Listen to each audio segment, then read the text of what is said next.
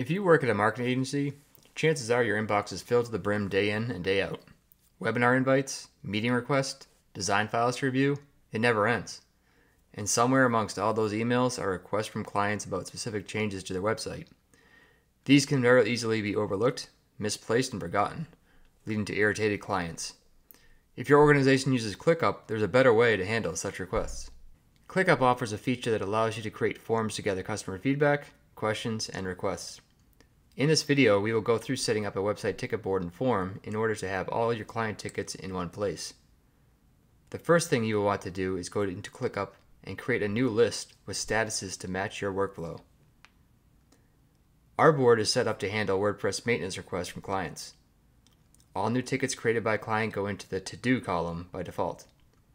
You can set your statuses to whatever matches your workflow best. To create the form, go up to the tabs at the top of the screen and click on View, then select Form. ClickUp will load a screen with all the options for your new form. Go ahead and give your form a name and description. Then, start adding the appropriate fields you want the user to fill out. The values they enter into these fields will populate the ticket that makes it to the board. When selecting your fields, keep in mind that you want it to be very clear to whoever is making the updates exactly what website needs to be addressed and any specifics that will help that person get the job done without a lot of back and forth clarifications needed with the client. Using the required checkbox for certain fields will help to avoid any confusion.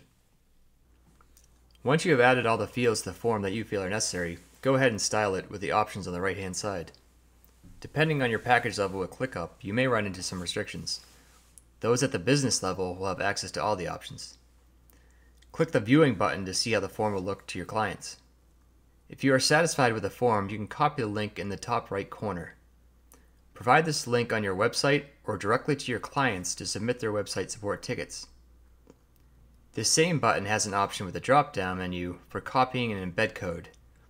This embed code can be used directly on your website or landing page, allowing you even more control on the style and presentation of your form. With the form live, you are ready to start accepting tickets.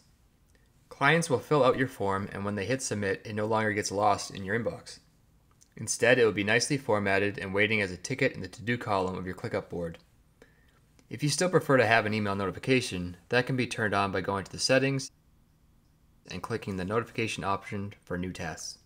We use this method for our white label maintenance service, and our partners are thrilled the requests no longer need to go through them. The tickets are created by their clients, handled by our professional WordPress team, and closed out. If you are interested in such a service, check out our maintenance page or reach out to one of our sales representatives. I hope this video helped to show a better way of handling client requests. Thanks for watching and have a great day.